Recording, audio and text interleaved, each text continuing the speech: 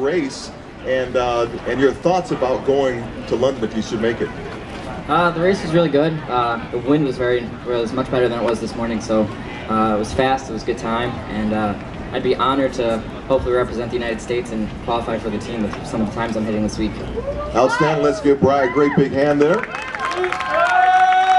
And I see the flags are blowing in the right direction for tonight's finals. McKee, everybody's looking to jump across the pond. Tell us how London is and how London has prepared to accept these Paralympic athletes.